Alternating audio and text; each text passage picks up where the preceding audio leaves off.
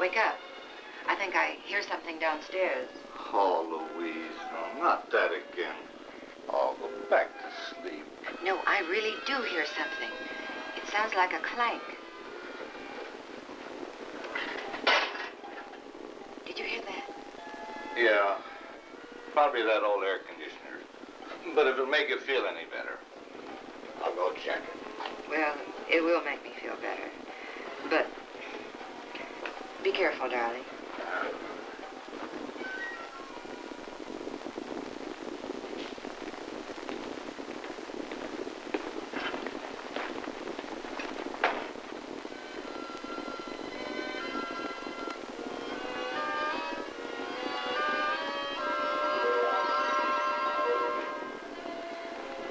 Hey, what the devil?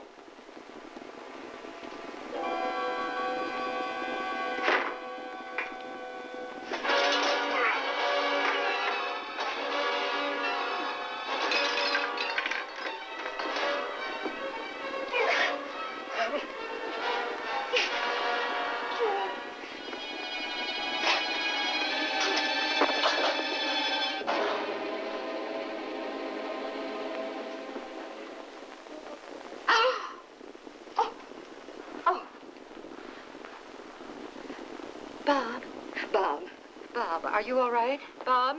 Oh. Oh, thank heavens. You're all right. Thank God. The uniformed policemen arrive first. One remains outside the house. The other protects the crime scene until the detectives get there. The officer in charge plans the search and makes the assignments. When physical evidence is found, it is immediately photographed.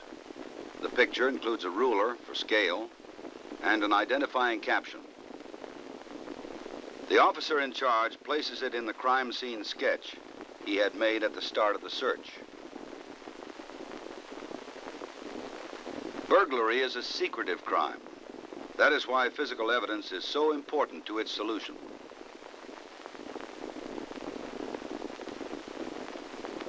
Even the eyewitness can contribute little. Well, no, never even got a look at him. Uh-huh. Is this the robe you were wearing when you were attacked? Yes, sir, that's it. We'd like to take this back with us for laboratory examination.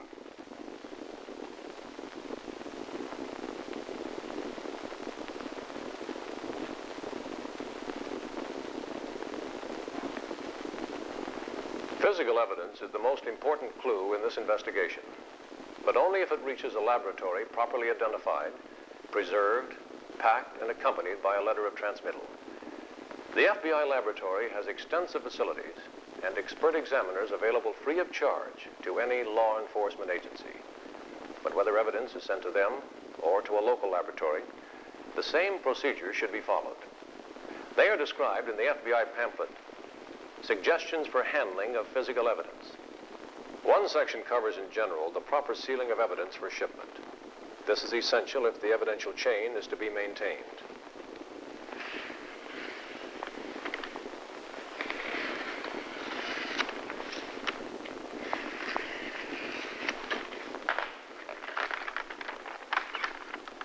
All evidence should be double wrapped and sealed. The transmittal letter should be sealed in an envelope marked invoice and affixed to the inner seal box.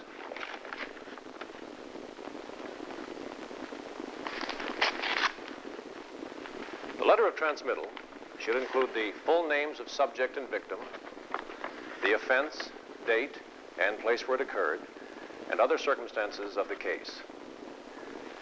Individually list the items being shipped and the information desired from examination or analysis. These are some general principles to be used in packing and transmitting any physical evidence to any laboratory for examination. Each kind of evidence, of course, presents its own special problems of identification, preservation, and shipment. Some of these problems are also covered in the pamphlet. Many more are a matter of understanding how to safeguard the evidential chain and the requirements and techniques of the forensic laboratory. During the course of the burglary investigation now in progress, you will learn something about each of these subjects. After each piece of evidence found at the crime scene is properly collected and identified, We will move forward in time so that FBI experts will tell you what can be learned from this evidence through laboratory examination. The crime scene has been thoroughly but vainly dusted for fingerprints. Obviously, the burglar wore gloves. Yet it may be worthwhile to send anything portable related to the crime to the laboratory for further examination. The flashlight left behind by the burglar is identified by the investigator, who scribes his initials on it.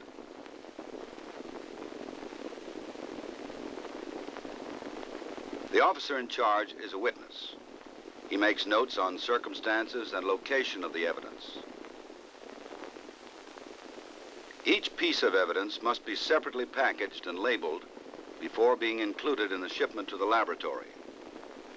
A well-stocked crime scene kit is invaluable for keeping on hand a wide variety of packing and marking materials, as well as other equipment the investigator may require.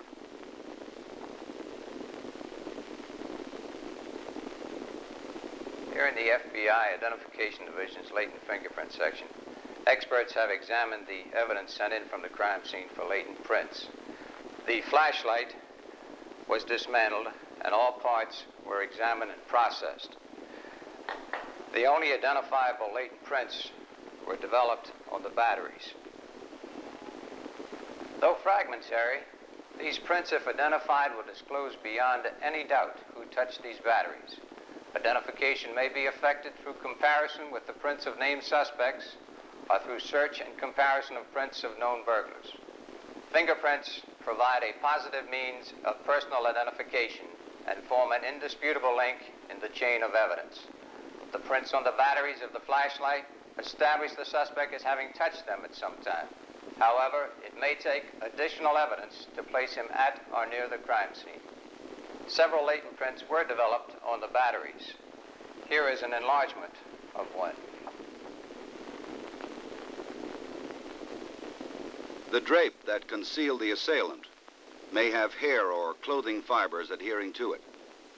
Wrapping paper is spread to preserve any that are dislodged, and then used to pack the drape for shipment to the laboratory.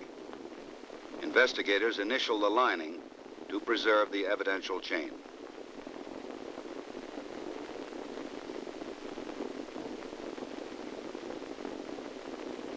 In crimes of violence involving bodily contact, there is often an interchange of hairs and fibers between the victim and the assailant. The Hairs and Fibers Unit of the FBI laboratory searches for, examines, and compares such evidence. This bathrobe worn by the victim is first searched for obvious hairs or fibers adhering to it. The garment is then scraped to dislodge any other particles. From a microscopic examination of hairs, we can determine race, body area, any type of artificial treatment, and damage to the hairs such as crushing. Hairs recovered from the victim's garment can be compared with hairs from a suspect. The drape which concealed the assailant will be searched for both hairs and fibers that might have adhered. Now, for our examination to provide effective evidence, it is absolutely necessary that each item be handled carefully to prevent loss of any hairs and fibers, wrapped separately to avoid contamination, and properly marked for later identification. This bathrobe, worn by the victim, has stains. When the examination for hairs and fibers is completed, the garment will be sent to the serology unit of the FBI laboratory for examination of these stains. Blood stains found on the carpet may have also been left by the burglar. After they have been allowed to dry, the investigators collect as much as possible of the powdered scrapings. The pillbox containers have tight-fitting lids. They are marked with initials and date and will be sealed before shipment to the laboratory. Samples of unstained carpet nap will also be sent for control purposes.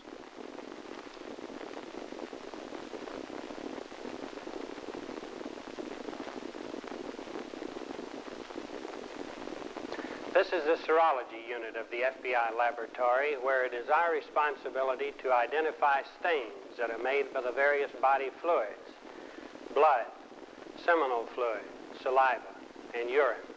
In this case, the stains on the bathrobe and the scrapings from the rug will be subjected to certain tests.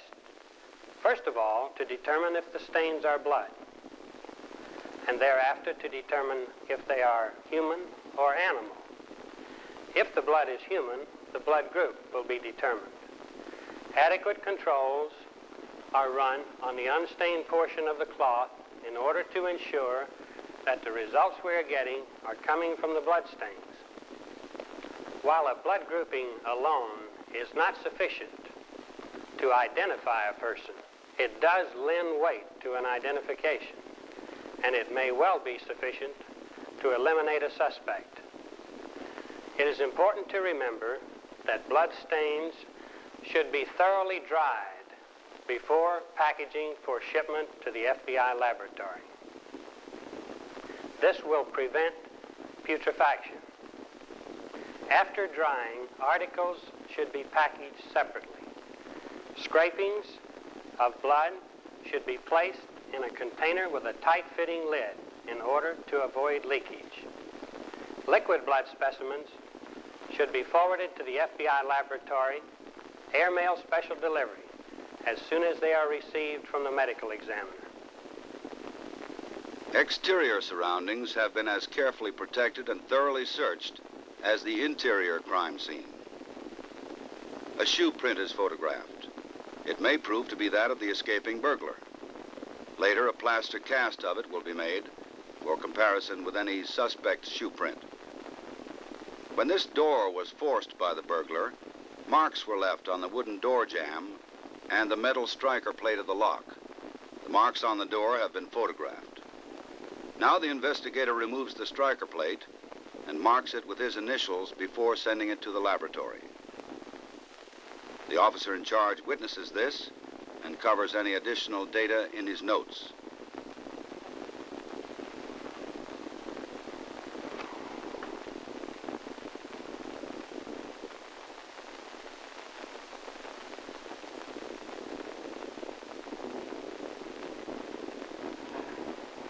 This is the tool marks unit of the FBI laboratory. Our examinations concern the identification of tool marks as having been made by a specific tool. They also include the identification of two objects as having been originally joined, such as the broken blade of a knife. In this instance, tool marks on a striker plate are being compared with a screwdriver to determine whether the marks were produced by this screwdriver to the exclusion of all other such tools. The examination is conducted by comparing the marks on the striker plate with the test marks made by a suspect screwdriver. Tool mark identifications are similar to the identification of a bullet which has been marked by the barrel of a gun. In both cases, a comparison microscope is used.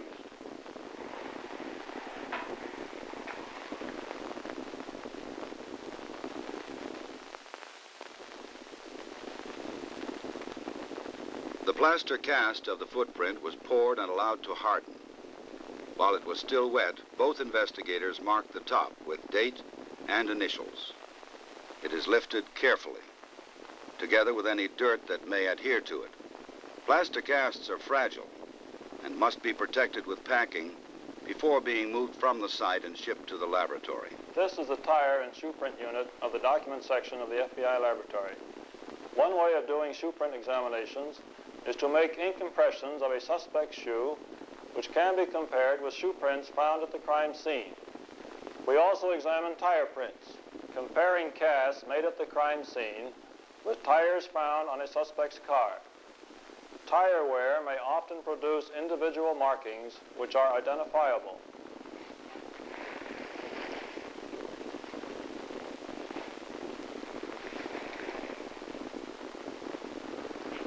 This shoe print cast was made at the crime scene. Only loose material was removed to avoid damaging surface detail. It appears to have been handled carefully and was identified by date and initials by investigating officers. It was properly packaged and separately wrapped to keep any dampness from other evidence. It appears to be in good condition for comparison purposes. glass fragments on the floor may have been smashed by the burglar during the struggle or during his escape. He uses a carton from the ever-ready crime scene kit and marks the top with his initials and the date. A second investigator also initials the box top so that he too can testify to the finding of the evidence.